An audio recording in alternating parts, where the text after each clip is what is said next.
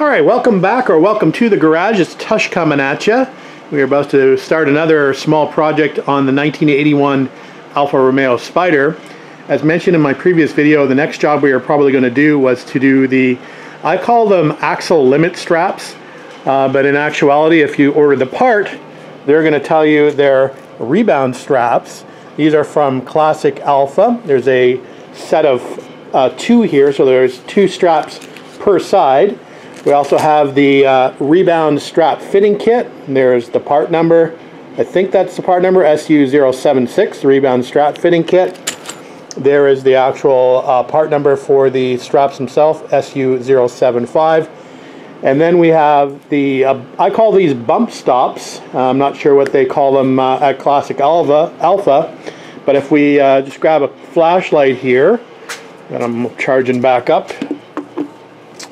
Grab our flashlight really quick. We'll take a look at the rear of the car, what the stock setup looks like before we get into it. So here we are at the rear of the car, and there is the bump stop there, and there are the stock limit straps, rebound straps, whatever you want to call them. So they're attached by a series of a couple of bolts and plates. I did get out here yesterday and spray those with some penetrating oil, so hopefully they'll come off okay. So I'm hoping this won't be a very long job, but you never know. Sometimes the fasteners can be a pain. I'm a little worried about the two. It looks like there's two large Phillips screws holding these rubber buffers in up the top here, so hopefully they're not seized in there. If they aren't, it should be a fairly quick and easy job, but let's get to work and see how bad or how good this is going to be.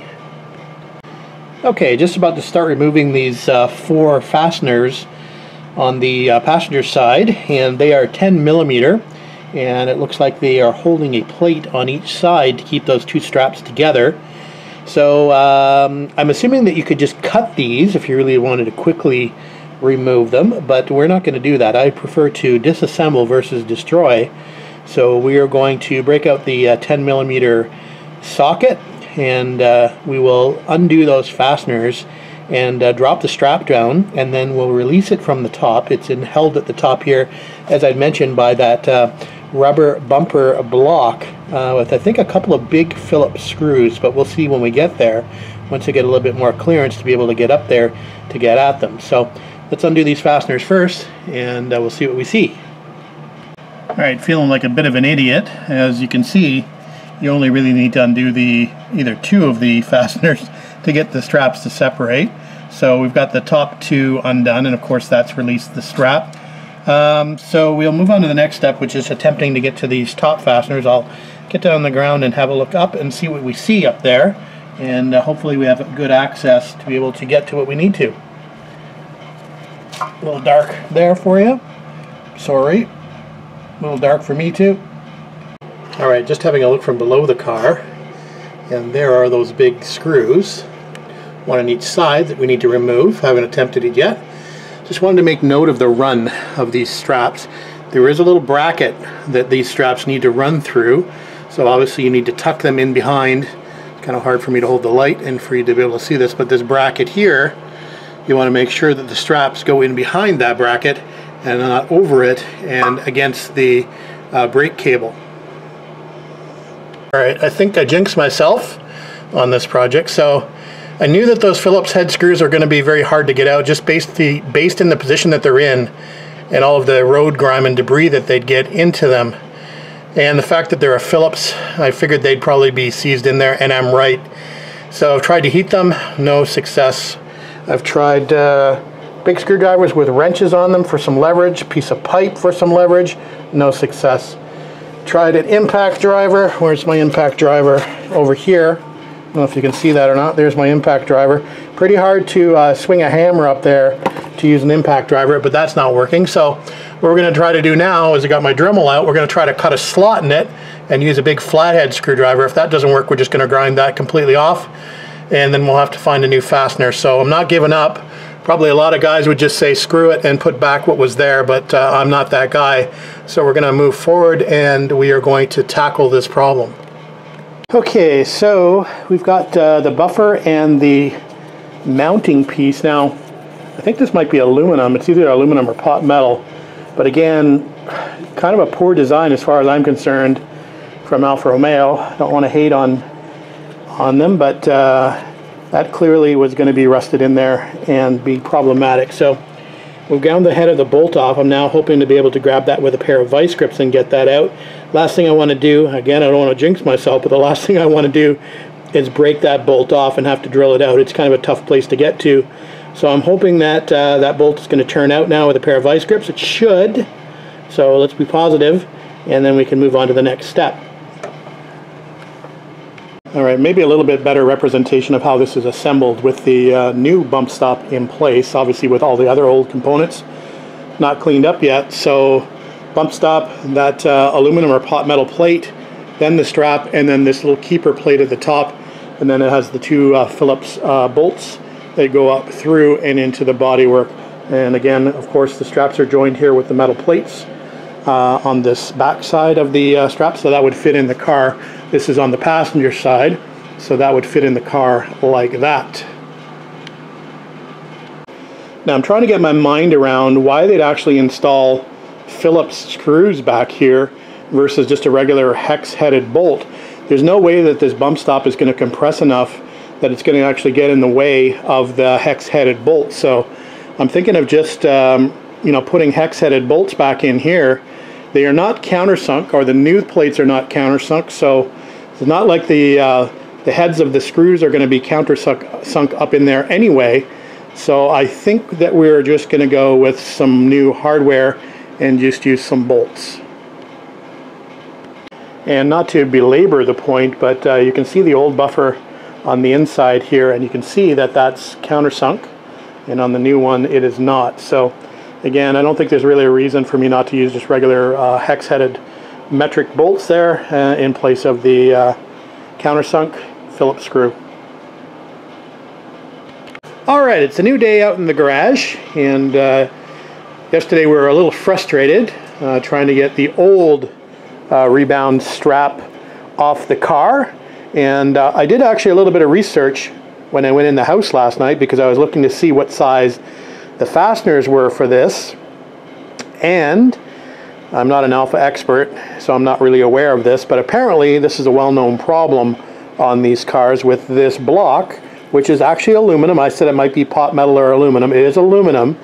So apparently this is a well-known issue for these bolts that go through the rebound or the buffer into the block, through the strap, then into the car, that they corrode not only to the car but actually can seize within the actual block itself. So lots of horror stories out there about trying to get these off a car. So I can imagine, because I've had good experience with this car, and I've sort of marveled at how well the fasteners come off this car. So this is really the only one that's really given me a lot of grief, and I can see why. So anyway, long story short, I managed to find what hardware I need to reinstall that, since I had to grind off one of the bolts to get it out. There it is, there's the culprit there. And we figured out that they were M8 1.25, which is the thread pitch, by 60 mil. So I was determined not to go back with a, I believe this is called, well, I keep calling it a Phillips, but I think the proper term might be panhead screw. And again, it's countersunk. And I sort of asked the question, I think at the end of yesterday's video, why couldn't I just go to a hex-headed regular bolt style or set screw? And I did get some answers. That's apparently quite normal, and a lot of people will do the replacement. They won't go back with this style, that's for sure. Most will go with a upgraded hex-headed bolt, something you can easily get on and off with a socket, for example, or a ratchet. So I went one further than that. I actually ended up getting some socket head cap screws in stainless steel. So this will give me a good purchase for the next guy that wants to get those straps changed out 40 years from now. We'll make sure we put some anti-seize on here so you can get those out to exchange these straps. So again, M8 1.25 by 60 millimeter. This is a socket head cap screw, and that should do that perfectly in that application. So, all right, so we're going to go ahead, we're going to clean things up a little bit, and then we're going to get this reinstalled on the passenger side before we obviously try to work on the driver's side. Who knows how the driver's side is going to treat me? It could be another problem with getting those panhead screws out. Sometimes you get lucky. We'll see. I think I did make one mistake that I'd like to correct before I go on yesterday when I was talking about this top plate. I believe I had the top plate which goes on the strap like this. I think I had it in this orientation, but that's not correct. It's actually in a downward position like this, so it sort of matches the contour of the strap going down. So I just wanted to correct that in case I did actually video this assembly incorrectly. Alright, we've got our new components ready to go. So the strap kit comes with two different size straps. So there's a longer and a shorter, and obviously, well, maybe it's not so obvious, but you need one long and one short for each side. The shorter obviously will go on the inside, the longer will go on the outside to make up the extra length from having to be on the outside of the short strap. So we're going to put that together along with our new block and our little top piece there. We do have the other hardware standing by, which is for the plates to lock the straps together. So we'll add that once these are back on the car. So let's go ahead and reassemble this and get it close to putting back on the car. Alright guys, there's what our new assembly is going to look like. We've just got it loosely put together. Obviously we'll bolt it onto the car. Now we've got our anti-seize standing by, so we'll make sure we coat the tops of those with anti-seize before we screw them back into the body tub. So we'll come back and we'll talk about the fasteners for the actual straps once we get these on the car, or once we get this assembly on the car. Alright, here's the little kit that's going to attach the two straps together. So just a couple of plates on either side, and then the hardware to bolt that up. Just some lock washers, nuts, and bolts to do that. So we're going to do that now. We've got the strap assembled on the car. It's looking good. And remember to pull the straps up through that bracket that I talked about earlier on the back. Make sure they're on the correct side, so inside of the bracket and close to the axle. So we'll go ahead and we'll fit up those plates now, and we'll come back for one last look of the passenger side complete. Alright, under the car, and there's the straps installed under that bracket that I was talking about. So that's fed up there correctly, and we have everything tightened up here now, so all is good to go, all looks good. So we'll now move on to the driver's side and see how much of a trouble that's going to give us. Alright guys, quick look at the driver's side, and you can see that the bolts here are the opposite of how I've done them on the other side. And I look at this side for reference, and the reason I decided to put the nuts on the outside, as you can see how close they are to actually hitting the bump stop. I think you can probably see that, how close they are to hitting the bump stop when the axle is at its full travel. So I figured by putting the longer part of the bolt on the outside, that would probably be better. It wouldn't come in contact with the bump stop. So that's why I decided to do it on the other side, the opposite direction of this. Anyway, we'll go ahead and we will endeavor to get the straps off first, then the block, and we'll do our best to not fight it too much, and then we'll hopefully successfully come back with an update in a little bit saying that I got those fasteners out of the top block with no issues whatsoever. Trying to stay positive. Well, how boring is that? Absolutely no drama getting the driver's side off. So you learn a little bit as you go. So I actually grabbed my big bit out of my impact driver and put it on a ratchet, and that was able to give me a bit more leverage and a bit more purchase on those bolts versus, you know, a big screwdriver with a wrench on the shaft. So I don't think it probably would have helped me on the other side. You never know, it would have helped maybe a little bit, but anyway, that seems to be the way to go to be able to get those off. It does get a little bit tight with the buffer there in the way to be able to get the socket up there with the bit installed, but I was able to do it and gave it a little pressure on sideways pressure on the buffer to get that lined up with the bolt. So anyway, we'll get this cleaned up and we'll reinstall like we did for the other side. I'll come back when we're done on this side. Alright, the driver's side assembly is just about to go on. Don't forget the anti-seize, And you want to put that on the entire length of the bolt, because a lot of times it'll seize actually in the aluminum block here. So we'll pull this bolt out, coat it with anti-seize, put it back in. Just don't want to get it all over the place while I'm holding it. And one other tip is to put this top assembly linkage on. It makes it a little bit easier. It can go on now, so you may as well put it on, as opposed to trying to struggle with it a little bit when it's on the car. So you've only got basically the lower link to do up, and you're good to go. So anti-seize, and we'll get this assembly put back where it's supposed to be.